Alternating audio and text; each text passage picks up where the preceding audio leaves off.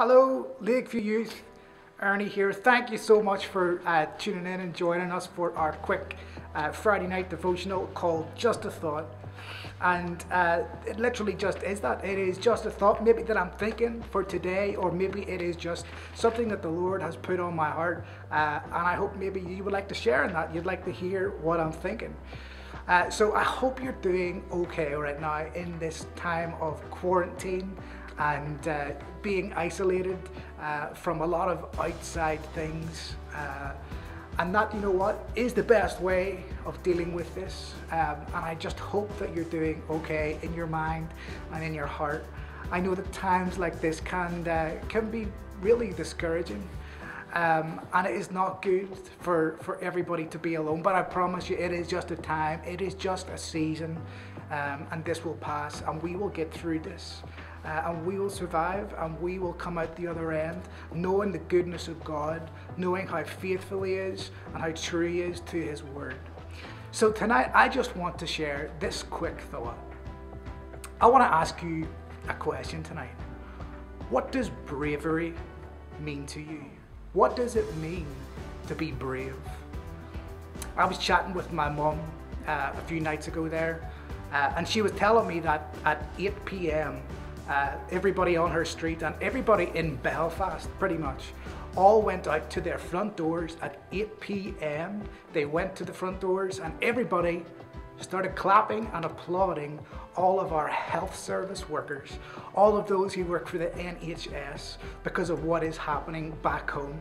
I think back home in the UK it is a little bit more intense than what we're seeing here in Canada, and maybe especially in Bonnyville at the minute.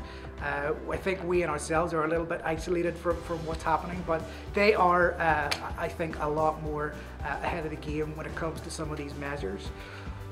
But everybody, pretty much everybody in Belfast at their front door, 8 p.m, applauding and shouting and cheering and showing their support for the healthcare workers who are working non-stop to try and prevent the spread of this virus. And to me, that comes across as very brave, what these health workers are doing right now. You know, the thought that there is a very infectious virus going on around the world, and these people, these men and these women, have to be right in front of those who are infected, with the high risk of them receiving the virus themselves. That in itself is very, very brave.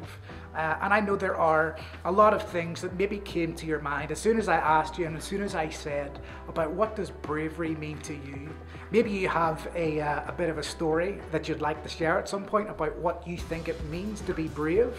I'd love to hear it. So comment along, interact, and tell me what you think it means to be brave.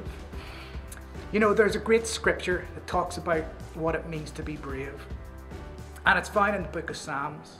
I'm going to read it to you now, and then we'll talk about it a little bit. The scripture says, "Wait patiently for the Lord. Be brave and courageous. Yes, wait patiently for the Lord." I said this last week in our little video, that we are in a season of waiting right now to see what is going to happen. And we know that the Lord is going to follow through and the Lord is going to provide throughout all of this. But what this is telling us to do is to wait patiently on the Lord and to be brave throughout it all. I know for a lot of you, and we talked about this as well last week, about how this can be a very tricky time for a lot of our mental health right now.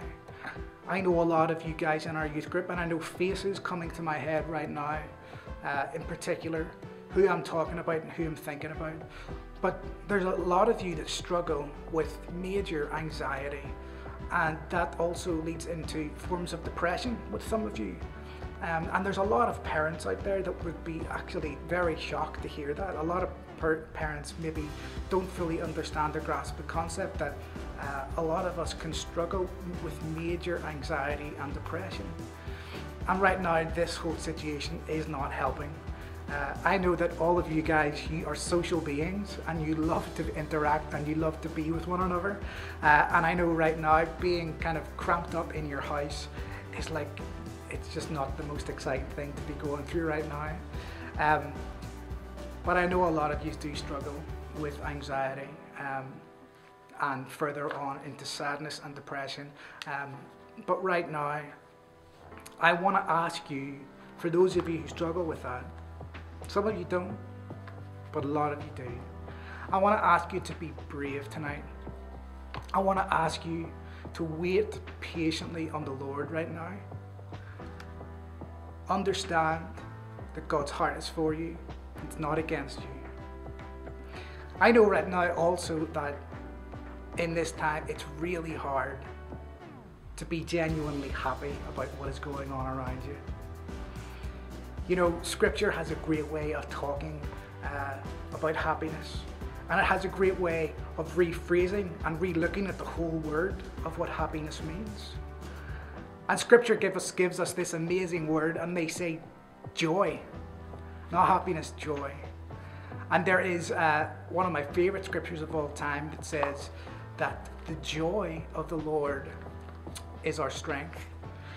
And for a lot of you, you may be feeling kind of beat up and quite weak right now, and you feel like you're in a place where you need strength. Well, I want to encourage you to seek the joy of the Lord in all of this.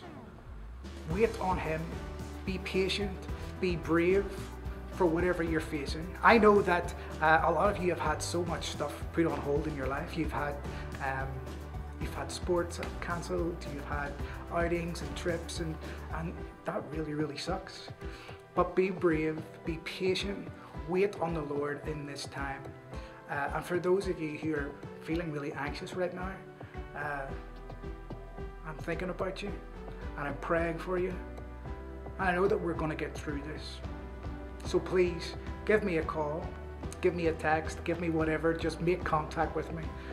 I'm here for you right now. If you would like to talk anytime, any hour, any day, I'd love to chat to you. Even if that's just a phone call, it's just nonsense. I would just love to connect with you. But I'm here for you if you feel as if you're going through something right now that you cannot handle. 587-201-8818, or connect through our church website, or Facebook or YouTube. I'm going to see you soon. Hang in there. We're going to get through this. God bless.